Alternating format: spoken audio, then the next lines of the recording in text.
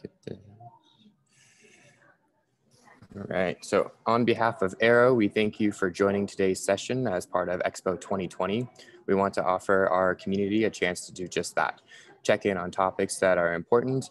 We've titled our conference Catching Up and Looking Ahead, so that we have the opportunity to connect with one another as this year of disruption comes to a close. This is Aero's first virtual conference, so thanks for your patience if we encounter any bumps along the way. Expo is free this year, and we welcome contributions of all sizes. If you would like to help sponsor our event, please make a contribution at aeront.org/donate. I'll go ahead and put that in the text box so that everyone sees that and can access that.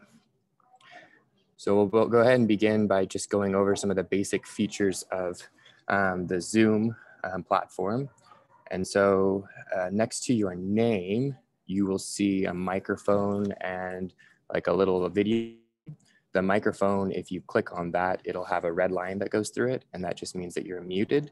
And we'll have you go ahead and just make sure that you are muted while we're doing the presentation so that there's no video feedback.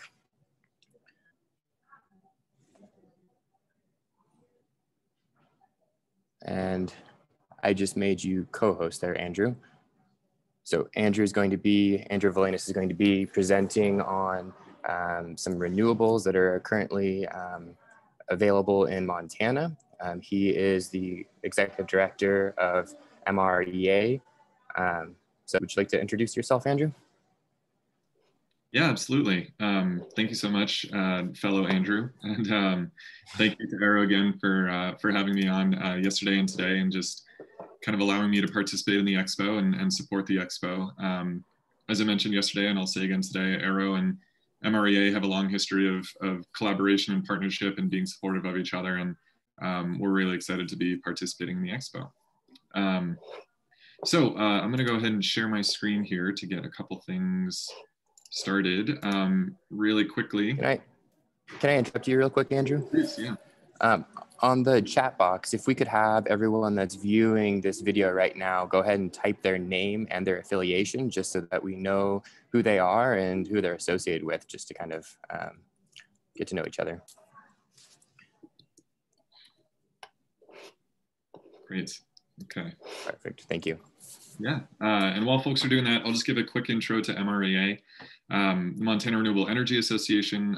It's an organization founded in the year 2000. We've been around for about 20 years, and we are a hub for renewable energy education and advocacy in Montana. So we do a lot of presentations, community events. We engage with students, with adults interested in renewables, our elected leaders, of course, the Public Service Commission, and we work statewide to advocate for renewable energy. So what we're going to do today, and what I was asked to do today, is to walk our viewers here through a couple of our videos from this past summer. In light of everything going on with the pandemic and COVID-19, we couldn't host our regularly scheduled Montana Clean Energy Fair. And so instead, what we did was we put on a lunchtime presentation series called our Summer Series.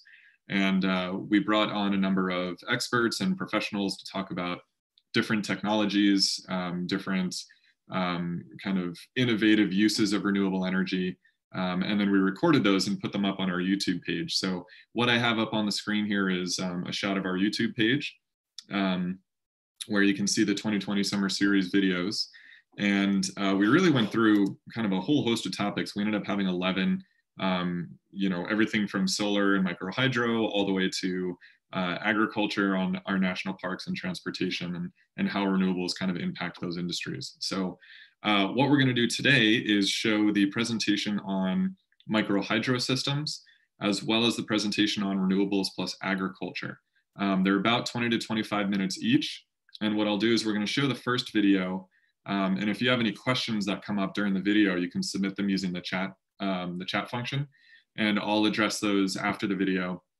So we'll do microhydro first. I'll address some of the questions.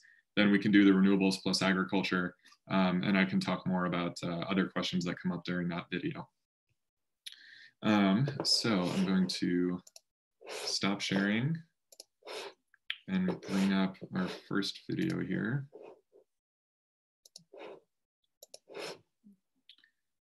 Oops. Sorry, I pushed the wrong button. Give me 1 second here.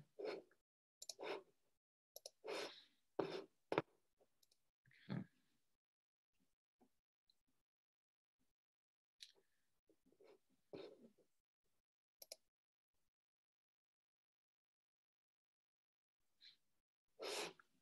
All right, I'm gonna put myself on mute, and if I could get a thumbs up once the video starts playing to let me know it's coming through loud and clear.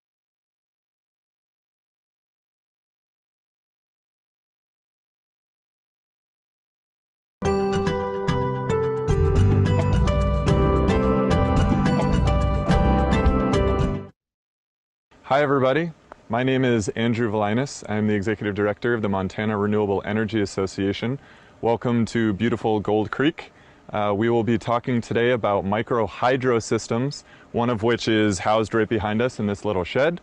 I want to introduce our guest speaker today, Mr. Rip Hamilton from Solar Plexus. Thanks for joining us, Rip. Thank you. Rip and I are going to be talking about micro hydro systems, the different components, different considerations, what to think about as far as where the water's coming from, and really everything you need to know about these systems here in Montana. So Rip, why don't we start by you just telling us a little bit about yourself and your work.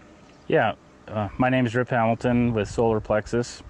We're a renewable energy company, been in business for about 26 years, and actually started doing micro hydro. So, you know, obviously there's not a lot of streams and micro hydro sites in Montana, so we branched out, cover about 7 states with hydro projects, and actually had to go into solar a little bit because there wasn't enough hydro around. So hydro is our favorite, but we do a lot of solar too. Great. Well, I'm glad it's your favorite because that's exactly what we're talking about today.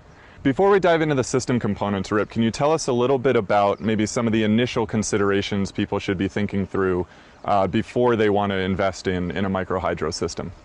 Yeah, so a lot of clients will call, especially this time of year in the spring when we have high water. Everyone's seeing water running down every drainage there is, and they want to jump on and put a hydro system in. The main consideration is how much water does that drainage flow in the off season. So we usually tell them to take some measurements and come back in, you know, August, September, October, and take some measurements with the same devices they were using, whether it's damming up the stream, putting a small pipe in, using a 5-gallon bucket and timing it, or if it's at a culvert at a road crossing, you can get a pretty good idea of what the flow is. But the flow rates are so variable that it's critical that you get good measurement during the low flow time of year. That's going to be the baseline for how much power we can produce.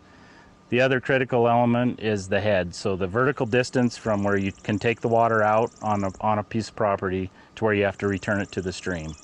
And that elevation is the other important factor. And there's some other critical things, distance the pipeline runs, and wire loss from where the turbine is to your point of use, but those are less critical and easier to overcome than the head and flow rates. So the head and the flow rate seems like those are really what you calculate to generate the power, and a lot of those it sounds like you can do kind of DIY measure at home with the help of maybe your installer. What about other considerations like electricity use for the home? Is that something you go over typically with the user? Yeah, we can. So given a resource of water, the amount of water and the drop, we can calculate how much power you can produce and more or less tell you what your limitation is on power before you're going to have to augment with a generator or with another source, wind or solar. So establishing that baseline and letting the client know that anything above and beyond that is going to have to be supplemented. So Rip, one of the considerations obviously for micro hydro is you have to have water on your property, and water rights are an important issue. Can you talk to us a little bit about how some of those considerations? Yeah, so if the water is originating on your property and it's a spring, then the water rights process is relatively easy, meaning about a year process. If you have an irrigation right or an existing water right on the property, you can sometimes get it converted to a hydropower non-consumptive right. That process usually takes a little bit longer. If you have no water right at all, then you have to make sure that the water basin you're in is open to new water right applications, And then you would also want to consider where you are in line with other people's water right to make sure that you can maintain that flow throughout the year. And where can people go to find out more information about water rights? The DNRC is the best place to check, and you can find out where your property boundaries are, geocode or whatever, and then contact them to see if the basin's open or not. Great. So microhydro systems and their design can be really specific to the site that you're on. So Rip, can you tell us a little bit about this site and some of the intricacies of how you designed the system? Yeah, so this site is pretty unique in that it has a nice groundwater spring on site. We were able to capture the water underground, so there is, we don't have any filtration, we don't have to worry about leaves in the fall or anything like that. Everything's nice and clean year-round. And then the water travels 1,400 feet down a pipeline with about 120 vertical feet of drop on it, and supplies the turbine behind us here in this powerhouse.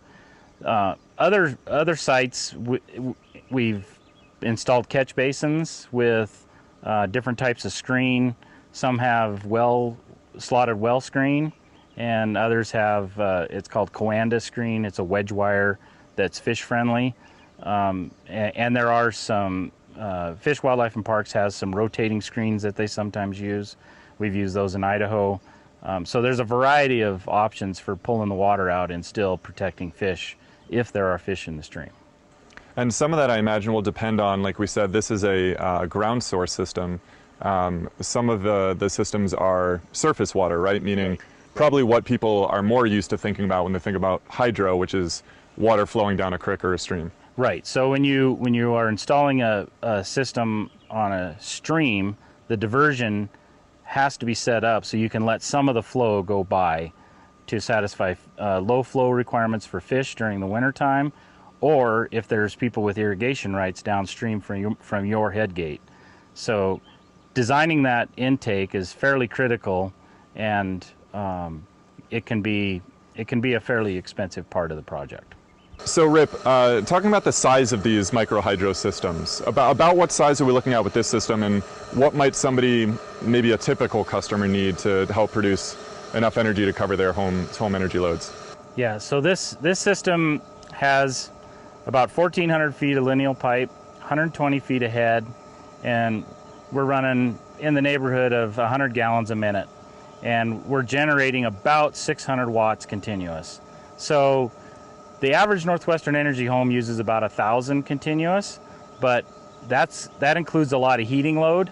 So if you take away hot water heating, your dryer, maybe some range, and you run all that on propane, 600 watts is more than enough to run the house 24/7. So we're supplying a battery bank, and in this case, a fairly small battery bank, about 24 volts at 370 amp hours, is a tiny bank for the house this size. And it's pretty amazing, and it's simply because those kilowatt hours are replaced every night, and with the systems running 24/7. And you talking about one of the benefits of hydro versus solar, for example, or wind, depending on the water source that you have, hydro can run 24 hours a day, right, 7 days a week, and the flow might change obviously throughout the year. We talked about a high flow season and a low flow season, but it's pretty regular power coming through, right? Right. So we're getting 600 watts, and even if we had a really dry year and we had to shut a nozzle off and maybe we were down to 400, you wouldn't be able to run this house on a 400 watt solar array simply because you're down to 1.9 hours of full equivalent sun here and averaging about 4.4, whereas the hydro is 24/7. Great. And yeah, one of the very interesting and many benefits of hydro. Yes. Obviously it has its other trade-offs for sure, but that's one of the great things about it. So the water comes in and we hit this gate valve. That gives us the option to shut the whole pipeline off if we need to do any service work on the turbine. And then we have a second valve for irrigation and firefighting, a third valve to drain the system. If we shut the pipeline off up above, we can drain the whole system out the drain here without running the water through the nozzles. This valve shuts off all the nozzles to the turbine. This is a 4 nozzle turbine, so we have 1, 2, 3, 4. Right now we have 2 nozzles on, 1 and 2, 3 and 4 are shut off. The water comes in, goes through the Pelton wheel, hits the Pelton wheel and spins it, turning the generator, creating the electrons. The water then drops out the bottom into this basin and then follows the drain pipe back to the stream. The electrons would go out to the combiner box where we're monitoring battery voltage and feeding power up to the house. And in this particular case, everything's 24 volt DC. We're watching the battery voltage with these 2 controllers. These are diversion load control. So when the battery voltage climbs up to a point where the batteries are going to become damaged due to overcharge, these heater loads will kick on and drag the battery voltage back down. The unique thing with a hydro system is that it always has to be on. It's not like a solar system where you can shut it off. So this always has to have a load on it. Therefore, these heater loads are critical to the operation of the system. This particular structure is nice because it just lays over. If we have to service it, we got plenty of room to work in here and access everything. Some people will sink these in a concrete vault. A little tougher, it's a little confined, but this is a really nice setup, the way this is laid out. So Rip, we just looked at the microhydro system from the outside, the one that's hooked up and running. This is one of the internal components. Can you tell us a little bit about what this is and how it works? Yeah, so this is an actual scaled down version of what we just looked at. This is the ES&D mini turbine. So in this case, it's a 1 nozzle turbine. The water would come in, and the pressure of the water would hit the Pelton wheel, and when it comes into contact with the spoons, it rotates it, and that rotation turns the generator, which creates the electricity. Then in the case of down below, we'd have the discharge below it with a pipe coming out. So this is the Pelton wheel or the turbo wheel part of the turbine, depending on the brand. And like you said, this one is scaled down. This is 1 input, right? Whereas the one that we just looked at had 4 different inputs for the water. This turbine would work best with low flow, really high head. So maybe head elevations of maybe 300 feet and a flow rate of probably 10 gallons a minute, 15 gallons a minute. Okay, Rip, so we've walked through the system, we've looked at the different components. Say we're a homeowner and the system is installed and it's producing energy for us. What are some of the next steps that we need to think about? Is there data monitoring? Is there maintenance required? Can you walk us through some of those things? Yeah, so when we install the systems, we typically install a voltage meter, an amp meter, so we can monitor what is going on at the turbine itself. And then obviously the voltage will vary depending on battery use, but it's amps times volts equals watts. So you can multiply the 2 together quickly, come up with a number, and know whether the turbine's operating properly. You need to watch and make sure that the screen on the intake is cleared. In this case, again, it's unique and that everything's underground and super maintenance free, and maintenance free is always good. Every 2 or 3 years, you may have to change bearings depending on how hard the turbine is running. This 4 nozzle turbine is a little bit overkill on this site and would produce about 1,000 watts under ideal conditions. The homeowner doesn't need that much, so they've closed 2 of the turbine nozzles and operate closer to their needs. Still overproducing, but not overproducing so much that the turbine is getting a bunch of unnecessary wear and tear. So turbine bearings, cleaning the screens, and just general inspection of everything occasionally is all helpful. Great. And then at that point, you're just producing some nice, clean, homegrown energy. Yep. Excellent. 24/7.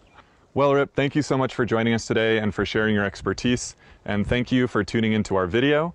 The Montana Renewable Energy Association has lots more information on our website at montanarenewables.org. We hope you will check it out, and we hope you'll tune in to another one of our educational videos in the future.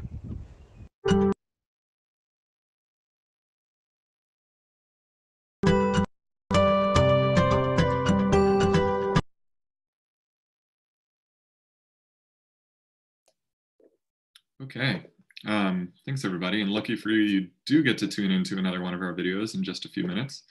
But let's go ahead and see if there are any questions about microhydro. And I should start by saying I'm much more well versed in solar and wind, but I'm trying my best to get up to speed on more microhydro questions and answers. So if you have any questions, please go ahead and submit them and I will try to address them.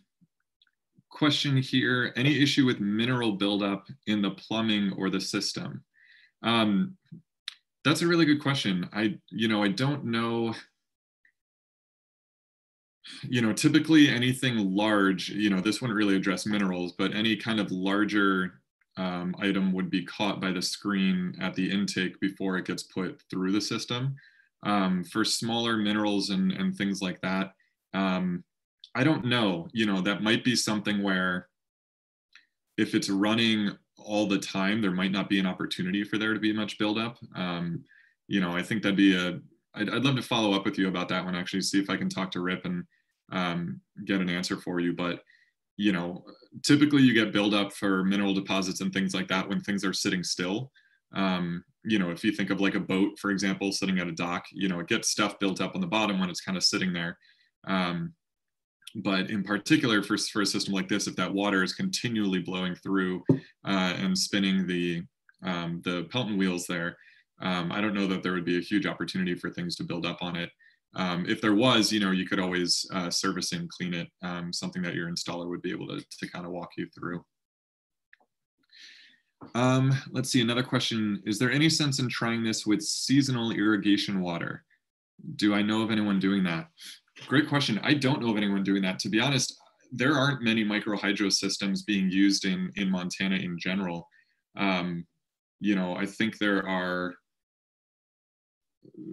solar and wind are certainly more popular. At the large scale, obviously, we have a lot of hydro in the kind of federal dams and state dams. Yeah, I don't know anyone using seasonal irrigation water. I think it might have to be really worth the trade-off. And I kind of assume, and please clarify if you'd like, I kind of assume you're talking about, irrigation. Typically, you only get water served kind of in those certain months over the summer and using some of that water to power an irrigation pump. Unless you did something like try and harness the runoff in a certain way that's really helpful. 6 months of use, right? Yeah. I think that's really going to depend on the economics. My guess is whatever you're paying for that irrigation water is going to have to be probably much less than what you might be paying for general electricity in order to make the economics work. But I'd have to do some math on that to see. That would definitely be another question that would be great for an installer. I think there are a lot of question marks there that I'd have to look at. So I don't know if I could give you a kind of even lean one way or the other.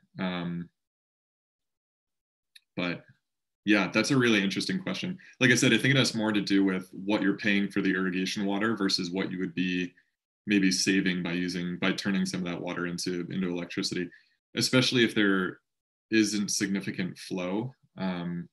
Your primary use is obviously going to be to water your crops and your land. So yeah, I'd have to do more math on that one. Sorry, that's kind of a runabout answer, but it's a great question. I don't know of anyone trying that application yet. Is there a relative cost per watt or kilowatt compared to solar? Yeah, that's one question that I didn't ask Rip during the video, and I forget. I think we got to it in the Q&A afterwards. So I'd encourage you to go back to the video at some point and maybe watch the Q&A session that we had during the summer series. I can't remember offhand, but I can get back to you. I think it is a little less cost effective for the direct installation, kind of the upfront cost. I'm sorry, a little more expensive, I think, than solar. But the nice thing about microhydro is that because you get 24/7 power from it, you can, get a good amount of production out of it. So again, it's kind of these different levers that we always talk about pulling with the economics of, what's the upfront cost? How much are you producing? How often are you producing? Even with solar and wind, it's the same thing. It's what is your resource and how often can you produce and how efficiently? Let's see. Mark is asking, oh, Mark's trying to stump me. Let's see if it's outside my expertise. Don't have much head, but there's a lot of flow. Any options to take advantage of that flow? Yeah, absolutely. You know, I think one of the things Rip talked about, and this kind of goes back to my levers analysis, you know, when you look at these things, especially something like renewable energy, you know, it's at the end of the day, you can simplistically boil it down to a math problem, right? You need head and you need flow. And in order to get a lot of energy, you want to maximize those two values. So if you have a lot of flow, but not a lot of head, you can still get a good amount of energy production, and vice versa. You know, I think as Rip alluded to, there are different types of turbines, different types of the actual mechanical system that's better for one situation or the other. And so I think there are definitely options there, and it's certainly something to consider. What I thought was really interesting about the system that we looked at was that it was off-grid. And one of the great things about microhydro and the fact that it runs all day is that you can, you know, probably more effectively power an off-grid system like Rib talked about, because your battery bank can get recharged overnight, where with solar, you know, you certainly can't power the battery bank overnight. With wind, you probably can. Wind actually blows a little better in the mornings and evenings and overnight. The trade-off with solar, of course, is that you probably won't have to use the batteries as much during the day because you're getting that bright sun and the production there. So again, those are all trade-offs to consider, and each just, you know, it doesn't necessarily make one technology better than the other, but it might be more effective for your particular situation. But yeah, Mark, I would say you definitely have an opportunity there.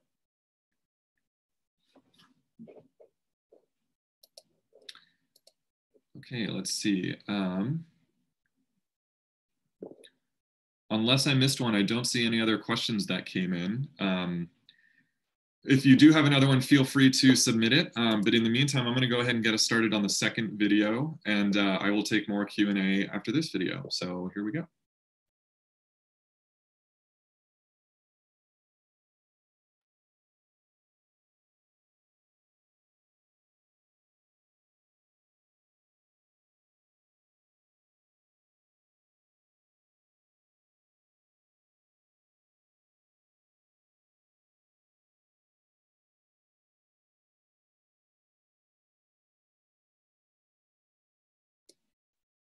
Sorry, really quickly, I want to jump in and just explain to folks. So the video I showed earlier was a pre-recorded session, obviously, that I did out in the field with Rip from Solar Plexus, an installer.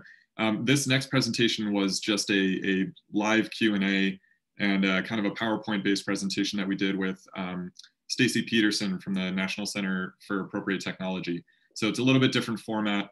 And I actually didn't host this one. Our intern, Evora Glenn, did. So just a heads up, those are kind of the folks in this video coming up.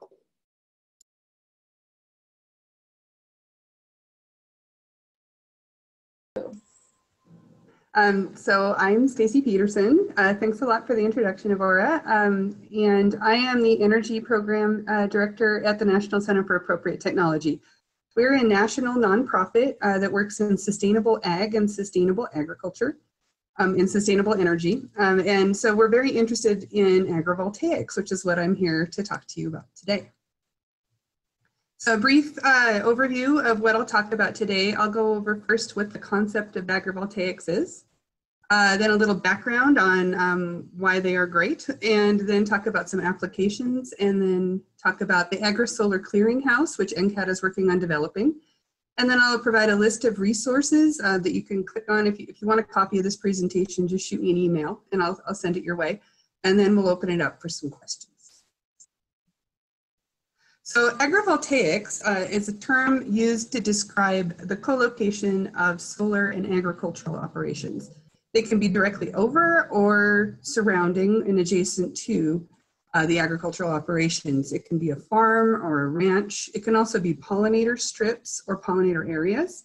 Buffer lands work great for this, conservation lands, and then processing operations and farm worker spaces are also great places to co-locate solar and ag. Bit of a background on this. this picture shows a large-scale solar development. And often what happens in these big solar developments is they go through and they grade the land. And they do this just so they can, have a good, efficient use of the space for the solar development. But in doing that, they're removing all of the habitat and they're removing the pollinator spaces. And they're often replacing agricultural lands or residential lands. And when I look at this picture, I see this huge potential for synergy. You see a blank canvas around the solar panels. There's places that we could be putting pollinators or beehives, or we could be growing crops, we could be grazing animals, things like that. So there's this huge potential there for a synergistic use of space. As a part of that, there's a pushback right now that's going on. These articles are just showing some of the pushback of people that are going against large solar developments, particularly in agricultural areas. They see it as a competitive use of space, and they're pushing back, especially in areas where they've got a real bucolic landscape. They don't want to see these big industrial-looking solar farms. And so agrivoltaic goes to try to answer this, to show that it's not going to compete against the agricultural space, it's going to be part of it. So some more benefits beyond that, there's a diversified revenue stream that can occur because of agrivoltaics. In addition to your crops or in addition to your livestock, you can also earn money from a solar developer that might lease land from you, or you can generate the power yourself. You can reduce your energy costs because of that.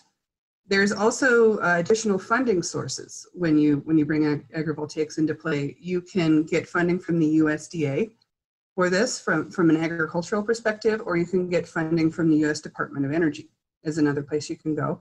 I'll talk a little bit more about that at the end, and then I'll give some links to places that you can look for those. There's also tax and utility incentives, not necessarily in Montana just yet, but there are some nationally. There is an opportunity for habitat preservation. There's also a good bit of water conservation that occurs, and so we have some increased soil health. There's a potential for season extension, and there's also a great opportunity for shade. So there could be shade tolerant plants or shade for your workers, lots of good shade underneath those solar panels. And there's the reduced land use competition. And then importantly, maintenance and damage to the panel is decreased when you bring these crops in.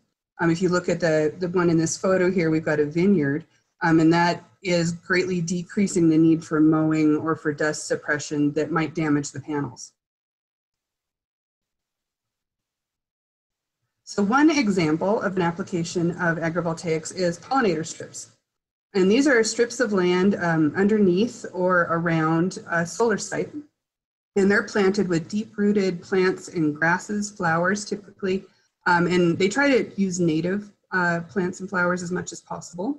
And these capture and filter the water. They help build topsoil and they increase soil health there, therefore. And then critically, what they're doing is they're bringing more habitat for pollinators, for bees and for butterflies, insects, and birds. And then these pollinators are pollinating the surrounding farms. So it's really beneficial to farming operations. And also, if you look at the picture down on the right, there's a lot of beautification that occurs with the flowers and with the pollinators. And people that are, like there's been larger solar developments that have shown that they're going to do a pollinator strip when they install this, and they're having much more acceptance of the people that live in these areas when they can show that it's a beautiful installation that they're doing as opposed to a decimated landscape like I showed a couple slides ago. So another pollinator option is beekeeping. This is an example of a solar apiary in Medford, Oregon, and it was installed by Pine Gate Renewables. There's 48 beehives there, and then they've planted pollinators all around and under the solar development. And it's pollinating nearby farms to great success. Farming is a great place to co-locate solar and ag. You can grow shade-tolerant crops underneath the panels. You can grow things that need a little bit of season extension. You can have some frost protection. You can look at this as a solar energy crop and a traditional crop. Like I mentioned earlier, you can also lease to solar development companies and get revenue that way. There's wind blockage and erosion prevention from the solar panels. And then there's the increased pollinator habitat. It is worth noting that this doesn't work well with tractors. So it works better with crops that you would hand pick or hand harvest or harvest in another way besides tractors. Or you would want to set up your rack system so that they're spaced and you could get the tractors in between them. So site preparation, a lot of these ag lands have been tilled and graded. And so one of the larger costs when you're doing a solar development is this grading and flattening. And there's a lot of ag lands that aren't being used, maybe they're conservation buffers, that are already ready to go for these ground mounted systems. So it really is nice for the solar developments if there's lands like this that aren't being used for more than a buffer. There's a great opportunity to come in and to put some ground mounted systems.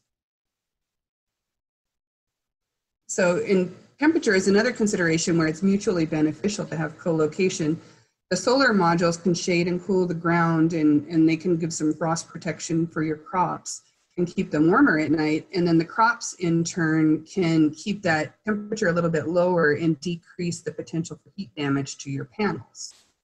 This also helps conserve water. Ranching is another great opportunity for agrivoltaics. For grazing, you can graze sheep, work incredibly well underneath solar panels. The American Solar Grazing Association has really good information on this. We're currently working with a group called Helical Solar, and they're developing a new rack system that works well with cattle, for cattle grazing. So this is a great potential, and oftentimes solar developers will pay farmers or ranchers to bring their livestock there and graze so that they're not having to mow, anything like that with maintenance. Processing, that's another aspect of agriculture that works really well with solar. Anything that's using an electric power can be powered with solar. You can do your fans, your pumps, motors, lighting, electric equipment. There's also opportunities for if you need to do off-grid cooling. So the picture down in the right is a group that we're working with called Ridge to Reefs, and they developed this for an application in Puerto Rico. A lot of the crops there is very hot and humid, and so they need to have cooling right away. And they needed to have something that they couldn't plug in really easily there. So they developed these off-grid cooling systems, and it worked out really well. So they're doing those around the country now. Irrigation is another great opportunity for agri-solar. The solar can power irrigation systems for your crops. They can also power stock watering. They can do the stock water tank heaters in the winter. It's not irrigation, but fencing. Electric fencing is also a great use of solar. And then the picture on the right, if you look, there's the circular pivot irrigation fields. Those areas all around the non-irrigated corners, those are a great opportunity to put some solar development. If there's nothing happening in those lands, that's a great use of those lands. Similarly, conservation lands are an excellent use of agrivoltaics. There's quite a bit of funding available for this too. So I've put the links embedded in this so you can click in and see if your land is appropriate for this. There's conservation buffers, prairie strips and pollinator strips are all available to get funding through NRCS and USDA. And this can fund all the way up to 50%. So it's really worthwhile to look and see if you can apply for this, if you're going to do this with your operation. So in a lot of operations around the country, there's a great need for farm and ranch worker heat relief. One of the leading causes of death of farm and ranch workers is heat stroke. And that's a completely preventable death. So you can use the panels themselves as shade, or you can use a system like the one I've developed on the bottom. And that's like a portable cooling system that I'm hoping that we can develop through NCAT to help farm workers and ranch workers at least cool down a little bit during the day so they can get that heat stroke risk down. a lot of states are bringing in shade laws now. California and Texas have shade laws now. So I think as that happens, there's going to be a greater talk about shade and the necessity for shade in agricultural operations. And solar will, I hope, play a big part of that. So this is a new thing that NCAT is working on. Because we work both in the spaces of sustainable agriculture and sustainable energy, we would like to help the two sectors talk. And we want to become a national information hub for agri-solar information. We want to help solar developers talk to farmers, help consumers talk to technology companies, and really be an information hub for everybody. We want to help develop best practices, do key research, and work with all of our partners. Our partners are there on the right. We've got a great group of folks that's working with us. Argonne National Lab is working with pollinators and what grows well underneath the panels. Center for Rural Affairs is helping us talk to different rural markets and figure out where solar development can work best with agrivoltaics. The Fresh Energy Center for pollinators is doing great pollinator work all around the country. George Washington University is working on policy for this. Helical Solar is the group that I talked about previously that's working on the racking system for cattle grazing. You all know Montana Renewable Energy Association if you're here right now. The Oak Ridge National Lab is doing research into the best crops that can grow under and around solar panels, and then looking at pollinators. Ridge to Reefs is another group that I talked about earlier, that they're working on sustainable energy and sustainable ag opportunities, particularly in insular communities like Puerto Rico and Hawaii. Sita Sisla is doing research at Cal Poly, and she's looking into what grows best, what type of water is needed, information like that, what grazing works well underneath solar panels. We're also working with the Smithsonian Conservation Biology Institute and their Virginia Working Landscapes to look at solar on their farms there and how it works in their landscapes. And then Wexus Technology is developing some really interesting technology to monitor the water and the soil health and then the solar production that occurs in an agrivoltaic operation. And then here's some resources that might be helpful. I know this was a really high level overview of agrivoltaics, so I thought I'd give some links to places you could look. The Solar Grazing Association is a great source of information. NREL has quite a bit of information, particularly the document that's highlighted there. US DOE also has quite a bit of information, and the Inspire project wiki is really interesting. They're consistently doing great projects all around the country, and they update that really frequently. The Desire database is a good place to look if you're looking for funding or tax incentives. We have a couple links for a few more of our partners there, and then links to how to look for funding through USDA for the pollinator strips and the conservation lands. So go ahead and stop sharing here so you can start answering questions or asking questions. Excellent. Thank you, Stacie. Really appreciate you sharing that.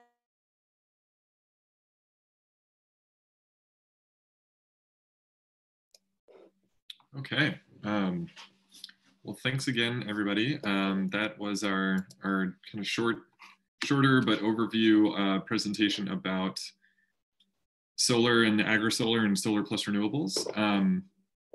I'd be happy to answer any questions, although clearly, as we saw in the video, Stacie at NCAT is the expert, but happy to answer any questions about agriculture and solar, or if you want to back up and just generally ask any questions about renewable energy, I'm happy to talk about some of those.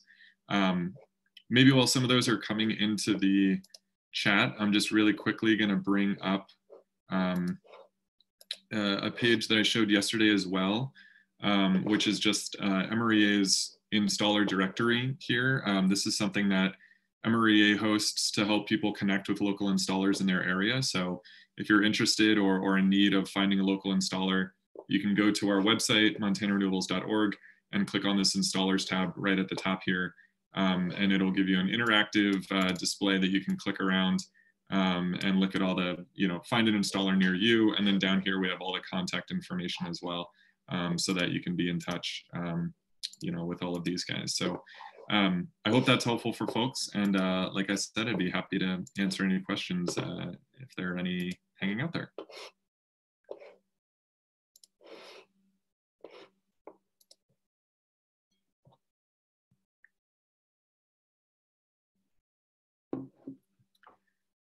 Well, Andrew, I don't see any rolling in, which I again assume means that Stacie answered everyone's questions before they even knew they had them. But of course, if more come up, I'm happy to touch base with folks and encourage you to reach out to us or to NCAT, or of course, folks at Arrow to answer any questions you may have. All right, well, thank you, Andrew, for presenting. And I'll go ahead and just ask anybody who was here to go ahead and look at the other presentations that Arrow is going to be hosting over the next couple of weeks and go ahead and register for those. I guess if we don't have any other questions, we can go ahead and end on that note. And once again, I thank you for being available here and giving your time to Andrew for this presentation. Hey, really quick, Andrew, sorry, before you log off, I just thought, you know, Stacie put up a ton of links at the end there. If anybody watching the video is interested in getting those links, feel free to shoot me an email. My email is just andrew@montanarenewables.org. And I'm happy to send the slides along so that you have those resources so you don't have to try and look them up. Perfect. Thank you, Andrew. This is Robin. I have a quick question. I'm not being successful typing fast enough, but Andrew, do you know, do you have any updates on the installations that are happening in Montana on agri-solar? Is there any place that from your conversations with the folks at NCAT that maybe someone could go see to get a better sense of what they look like here in Montana? Great question. Not that I know of, and I'll certainly shoot Stacie an email and ask. I don't know that there are any large projects or any kind of you know, case studies that are going on right now. You know, there may be some kind of informal ones with somebody who put, you know, some ground-mounted solar on their farm or ranch or something like that, but I'm not to my knowledge, there was nothing like set up as kind of an agri-solar project or anything like that. But I think that's the hope, and particularly with the partners, you know, that what's nice about NCAT being a national organization is that they have these offices in different states around the country where I know they're hopefully going to make some inroads to have different pilot projects and case studies, you know, from around the country that you can kind of compare and look at. So I'm hopeful that with some of the Montana partners they pulled in and having the headquarters here, that we'll get some really cool projects in Montana in the next couple of years. I think that's part of the vision, but I didn't write the grant. I just got kind of tacked onto it. So I will certainly push in that direction. I think it'd be really cool to be able to, you know, when we're allowed to socially gather again, you know, get some busloads of people out there and take a tour of it. I think that'd be really cool. That'd be great. That'd be great. Yeah. And yes to the links, by the way. What's that? And yes to the links. It'd be great to get those links. Yeah, absolutely. And let's see, Mark, I saw you submitted another question here. Potential for large-scale solar in Montana. Isn't much activity as there should be. Well, I couldn't agree more with that sentiment. Yeah, there's a ton of potential for solar in Montana. I mean, that's the great thing about Montana. So we have let's see, depending on who you ask or which study you're looking at, we either have the 3rd best or 5th best wind resource among the states, because it just whips down off of the mountains and out across the plains. And then for solar, we have about the 25th or 26th best solar resource.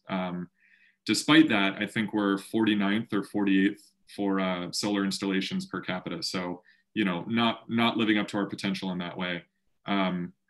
Our long summer days give us a lot of opportunity for solar potential, particularly at utility scale. And so, yeah, I think there's a lot of untapped potential that we're not using, and we hope to see more of it. You know, I think consistently when you ask solar and wind professionals across the country what the biggest barriers are right now for the industry, it's all policy and regulations. You know, the technology is there, the workforce is there. I mean, solar and wind installer have been two of the fastest growing jobs in the entire US economy, like #1 and #2 for the past number of years, just completely outpacing the entire rest of the economy. So I think all of the pieces are there. We just need to kind of lift up the floodgates a little bit and you know, let the technology do what it can do. Andrew, this is Robin. Along those lines of the barriers, is one barrier in Montana that relative to other states, our power or, you know, electricity or whatever is cheap? Is that relevant or not that relevant to the topic? It's absolutely relevant. Yeah, no, Robin, absolutely. You know, when you look at any kind of technology, it's like anything else, right? If you're going to install, you know, a better roof or whatever, or install any kind of energy efficiency, you know, appliance or anything, you look at kind of the cost trade-off of what you're going to save versus what it's going to cost to purchase. You know, like buying a fuel efficient car, right? If it costs more, but it saves you more on gas, you know, what are kind of those trade-offs? And energy is no different. I think now it's still an issue, but maybe less so than it was a number of years ago. The reason being technology has gotten more efficient and the cost of the technology has dropped. I know when I grew up in Rhode Island and was going to college out there, you know, New England is pretty much powered with natural gas. That's just the dominant resource out there. And it's more expensive than other electricity sources. So for New England, switching to renewable energy made more economic sense because of their cost of power. Montana has relatively cheap power nationwide, but regionally, compared to other states in our region, it actually is more expensive. It's some of the highest. So there's kind of those trade-offs too. But it's definitely a factor and something, you know, we were talking about micro hydro earlier and how those economics kind of play off of each other. The cost of electricity is certainly a big deal. In fact, that's why, you know, because we have relatively lower electricity rates compared to other places in the country, doing something like installing solar at your home or farm or ranch, and then switching your heating system or your water heating system from natural gas to electric can actually be a really great way to make a long-term financial impact. You know, we're seeing this a lot, right? Everybody's moving to electrification of everything because electricity is a little cheaper than natural gas. And then you can power it with solar as well. So you get that trade-off too. Couple more questions popping up. This is great. You know, there's so few of us. If folks want to unmute and go ahead and ask their question, that might be, if that's okay with our facilitators, I think that might be kind of fun. So let's see. Oh, this one is just submitted by Arrow. So I don't know which of the Arrow reps submitted it, but a question about hybrid systems, accommodating variable water flow rates, day lengths, and wind availability. Yeah, you know, I haven't seen many hybrid systems in Montana yet, but we're starting to see more of those across the country and certainly internationally as well. And most of the forms that I'm seeing are solar and wind combo systems. And in particular, you know, you could say a different kind of hybrid would be solar plus storage or wind plus storage as well. But we're definitely starting to see solar and wind systems kind of co-integrated, sometimes through similar inverters. So the technologies are literally tied together, even into the same inverter going into the home. You know, I think one of the key things that allows that technology to work most efficiently is just the timing of your resource. So before you install solar, you know, we all know when the solar resource is going to happen for the most part, right? Sunrise to sunset. With wind, it's not quite as easy. So typically what you do is try to measure the wind on site for at least about a year, actually, to get a full 12-month calendar cycle of what your resource looks like. And what they're measuring is how strong does the wind blow? From which direction does the wind blow? Is there turbulence in the area? They look at kind of what your what's called seasonal variance. So, you know, farmers and ranchers are probably familiar with this term, but seasonal variance, right? Does the wind blow better in the summer or the winter or the spring or fall? And kind of get that together. And so ideally what you would love to have from a renewable energy perspective is a wind resource that picks up around dusk and blows to some extent overnight. And then if it drops off in the morning, then you have your solar resource that picks up. So you have that kind of 24-hour cycle. And that's not uncommon and unheard of. You know, typically, especially I know living on the coast, for example, you get land breezes and sea breezes in the morning and the afternoon. So it's a really well-timed cycle. And to an extent, you get pretty predictable daily variance from wind over the plains, as well as the day heats up and hot air rises and cooler air drops. You get those natural cycles. So these are all things that have a good amount of possibility for sure.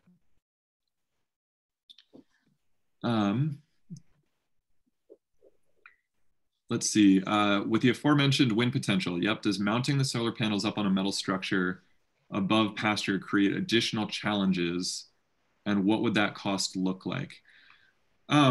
Good question. So I wouldn't necessarily call them challenges, but there are certainly considerations. So if you're going to ground mount solar, you do have to have a foundation. You do have to figure out what height you want them at, especially if you're going to pair it with agriculture or ranching, opportunities. Then you really want to look at, what height, what spacing, and that's a lot of the stuff that Stacie was talking about that they want to do more research on, is what kind of height and spacing do you need in order to make that system more efficient. The issue, for example, to consider with solar is you have to be careful of shading with solar, right? If you put shade onto a panel, you're defeating the purpose and it's not producing as much. So if you have two panels that are kind of, mounted on the ground like this, facing the sun, as soon as you elevate one, all of a sudden the shade profile gets longer. So if you elevate them, you also have to space them further apart so they're not casting shade on each other. And so to have a system that's mounted higher, you're going to need a greater footprint of land, which may or may not synergize well with whatever, crop or animal that you're using that land to, or that land for. You can tell I'm not up on the farming and ranching terminology. But there are considerations there, but there are also synergies, I think, like Stacie was talking about. Let's see. I think Mark was bringing up an answer there. Let's see, is installing an agri-solar system more accessible than installing a wind system? Ooh, interesting question. I don't think I could say one way or the other. I think it really depends on your situation. More accessible, I guess it depends what you mean. The cost of solar per kilowatt right now for a small scale system, based on the energy production that you get in Montana, is probably is a better bang for your buck. If you have a really good wind resource, if you're in central or eastern northern Montana, that might not be as true if your wind really whips. So accessible as far as, financial, it's going to depend on your situation. Accessible as far as technology goes, I think even then they're probably pretty comparable. I think you have fewer options with wind turbines because they typically come in, 1 kilowatt or 5 kilowatts, or at the largest scale, 5 megawatts, 3.5 megawatts, 1 megawatt. The nice thing with solar is it's sort of like a bit of a Lego set. If you want 750 kilowatts, you can use, well, 750 is pretty big. I meant 7.5 kilowatts. Let's use a 10 kilowatt system, for example. That's going to be about, 10 or 12 solar panels. And if you want to do just a little less, you can just remove a panel, or a little more, you can just add a panel. So you can really kind of design the system to meet your more precise needs. Whereas with a wind turbine, they come in, I think fewer sizes. So that makes it maybe a little more challenging for that consideration. As far as finding installers, especially in Montana, I'd say it's pretty comparable. A lot of the folks doing solar in Montana also do wind. I think there are a lot of folks in Montana that only do wind, actually. But a lot of folks really do both. I would say in Montana, most of the installation firms do solar just because that's what's been most popular here. But they're certainly well versed in wind technology and how to install it. Andrew, could I say something about that? Please, yeah. We have a small wind system, a Berge 10 kilowatt system at our ranch, as well as solar that we put in last year. And as I mentioned in the chat, they're really complementary. However, we have been facing increasing difficulty with finding wind technicians to work on it.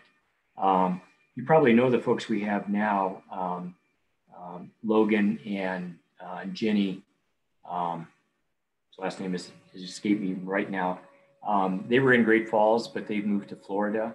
They come up once a year and they help us out on our system. And they're thinking about retiring, and if they do, they said, well, there's somebody in Wyoming and somebody else in Minnesota who might come out to work on our system. But it's because I think there are so many advantages with solar. It's getting more difficult to find people that do much with, kind of this moderate sized small wind kind of system.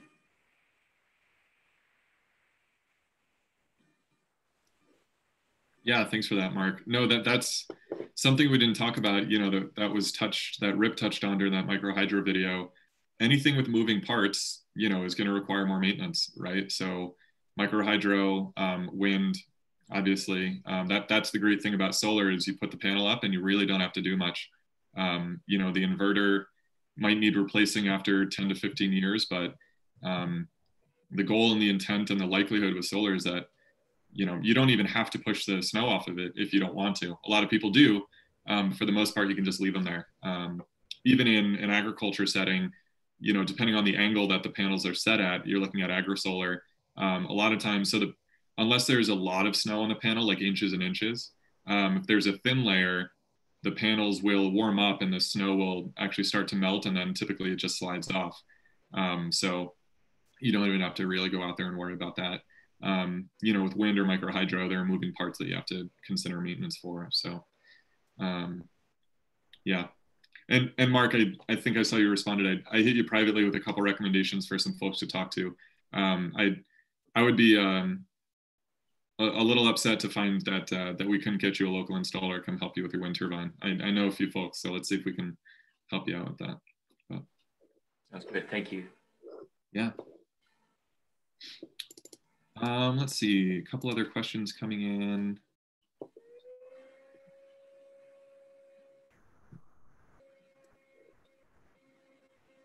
Yeah, Coulter, so you're asking about vertical axis wind turbines. And for those who don't know, so typically what we see for wind turbines are what are called horizontal axis. So you're thinking of, if my fingers are the blades, you've got the kind of rotor that it spins along, right? And that axis that it's spinning on, that's a horizontal axis.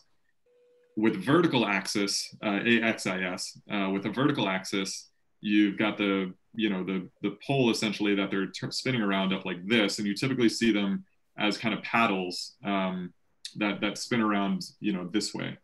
I don't have a great reason for why that technology hasn't taken off more. I think there may be more, I've seen some really interesting wind turbine designs that are different than the kind of typical 3-blade horizontal axis. There's the vertical ones. There's also some, I don't even know what to call them, kind of circular ones that kind of rotate around. I'm failing to find the word to describe it. I'd have to look it up to figure out what they're exactly called. But I think the efficiency and the familiarity of that horizontal axis design from, even just windmills back in the day, that's kind of what works and what's proven. I think if that technology can get to the point where the efficiencies are better, then it's going to be worth it. Right now, I think one of the nice things about one of those vertical axis turbines is that you can maybe put them in kind of more urban settings where space is more of an issue. For a horizontal axis, you've got these big turbine blades, and the longer the blade, the more surface area, which catches more wind, which means you can produce more power. And your swept area, which is the description of the entire area that the blades sweep, you know, when they're spinning, that can be really big. That diameter can be really big. For something like a vertical axis, you know, you could have it really skinny but really tall. It's more of a rectangle versus that big circle. And so, you know, you might be able to put that, for example, I think the University of Montana had one here in Missoula for a little while. I'm pretty sure it's still up, but they may have taken it down. But they had one and it was just kind of sticking up on campus. And, you know, it was pretty non-intrusive as far as the view shed goes. Yeah, like you said, you know, if you can keep some of the technical parts on the ground too, that makes maintenance easier for sure. You know, with large scale wind turbines and the horizontal axis, all of those gear ratios are up in the nacelle, you know, 100 feet off the ground, which makes, you know, that's why they pay wind turbine technicians pretty good wages to climb up there. Interestingly enough, I think they recruited a lot of rock climbers to work on wind turbines because they're used to, you know, hanging 80 feet in the air off of a rope. So there's your fun. If you didn't learn anything today, hopefully you learned that. I'd be curious also for like do-it-yourself options, given that like wind turbines can run off of permanent magnet alternators. So with a permanent magnet alternator, it's essentially something that is a technology that's been around for a really long time and are very easy to maintain, and that there's very little maintenance at all. And so with something like that, would be something that would be scalable in smaller local areas without having to worry about the upkeep or the initial investment in that. And so I know that as industry is moving forward, more and more people are moving towards the permanent magnet alternators as a solution to the actual geared mechanisms for wind turbines. And so effectively we could see wind turbines would have lower maintenance required in the future. And a lot of people are even building them now. They're things that we have access or better alternatives we're currently using. I mean, anything that reduces the maintenance requirement, I think is going to be a big kind of momentum builder for even more wind development. I mean, we're already seeing a lot of it, you know, especially at the utility scale across the country.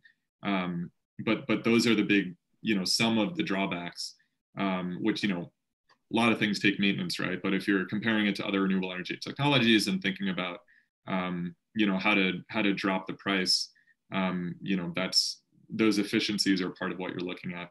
And especially the scalability. I mean, again, if you kind of do a quick Google search of just innovative wind turbine designs, I mean, they've got some interesting ones for, I mentioned urban landscapes, where they've got some interesting, you know, you've got like a building, for example. So this is the roof of the building, and this is the side of the building. They're designing wind turbines that can just hang off of the side like this, so that when the wind is blowing down a street, imagine like Main Street in New York City or Fifth Ave, that wind essentially is forced into a wind tunnel and gets, you know, shot upwards up along these buildings. You can catch those updrafts and produce energy that way. And, you know, the efficiency, I haven't followed up on those designs in a number of years, but these interesting applications and these efficiencies are really taking things to new levels. And, you know, I think that's what we need more of, to be honest. I mean, putting more money into research and development and these innovative designs, you know, I think that's what's going to really help move this market forward. So I hope that continues. Even things just like agri-solar, you know, and looking at just different applications for the technologies that we already have, in addition to kind of new applications and new efficiencies are, you know, I think both are needed. I think another information that I just learned of recently was like a water brake turbine. And so the water brake turbine was something that was developed quite some time ago, but it was brought back into application around the same time of Arrow's founding as a result of like oil embargoes. And so people who were very dependent upon fossil fuels were actually using these wind turbines to heat water. So as the wind turbine would spin, the resistance of the water within the rotor shaft using blades was actually used to heat up water. And that was then used to heat structures. And so I think that also just looking at these renewable resources in alternative ways and how we're actually defining them now, not necessarily just producing electricity, but also ways that we can find alternative ways to use them. So for example, like heating water or using solar hot water to heat water as opposed to using electrical considerations, because that's more sustainable given the fact that there's less moving parts and there's less maintenance overall involved with them. Yeah, well, I mean, it can be. I mean, so first of all, I fully agree with you. And I think, you know, I have a board member who teases me a little bit that I don't talk about solar thermal enough, and they're absolutely right. You know, it's another great technology. It doesn't produce electricity, but it's certainly a renewable technology and makes a significant impact on your home, right? Solar thermal, geothermal, right? All of these technologies that are doing kind of this more passive heating versus direct electric production. I think those have a huge role to play. And it's a shame that I think geothermal isn't more cost effective, because we have an incredible geothermal resource in Montana in particular. And I know I've got a couple calls that I need to make that have been on my list for a few months, to be honest, to kind of look into some companies that are doing more with large scale geothermal development to see, you know, how we can start to move those conversations forward. Because I think they are really important.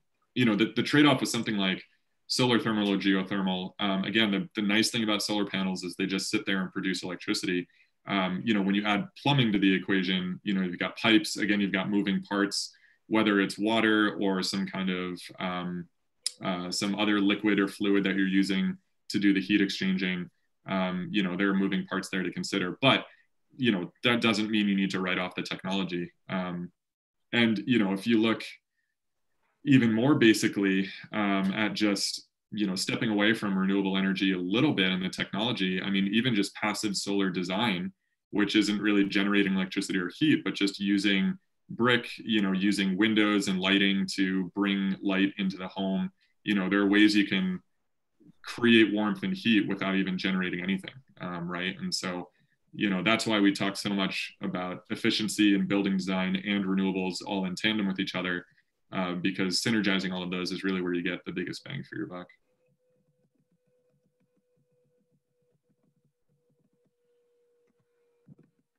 Let's see, Coulter. Coulter.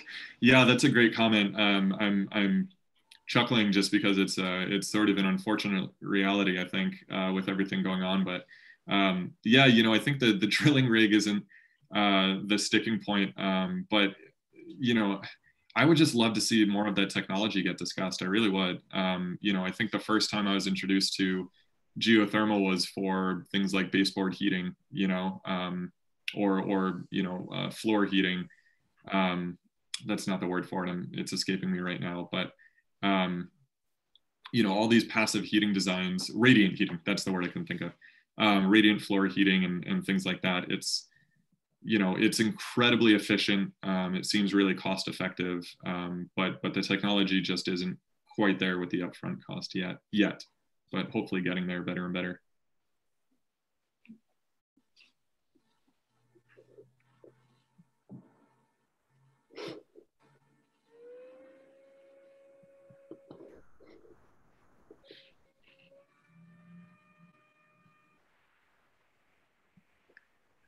Mark, can you, in 5 words or less, can you explain what an organic Rankine generator is? Yeah, it's sort of like running an air conditioner backwards. Oh, so you, instead of running an air conditioner to move heat away, you use heat to turn turn a turbine basically on the organic Rankine generator that would drive a generator. I see. So I think there's concerns about deposition of salts and metals and so on in the plumbing of that kind of thing, and I think that may be part of the reason that hasn't taken off. But there's a lot of potential in places like the Gulf Coast and probably in Montana as well, where we do have a number of abandoned wells to do something like that. Great. Thank you.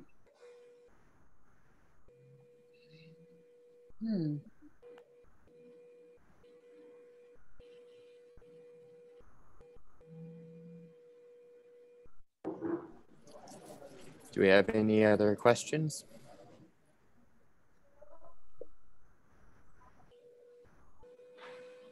I'll just chime in and say thanks for the conversation. It sounded like we were going to kind of wrap up early, and then that got some really fun conversations. So thank you all. That was great. Yeah. All right. Well, thank you, Andrew, once again for presenting and being able to lead that conversation following the presentation. So if anybody else is interested in any more presentations that Arrow is going to be hosting, you can go ahead and register for those, and we will see you then. Thank you for your time. Thank you. Bye now. Thank you.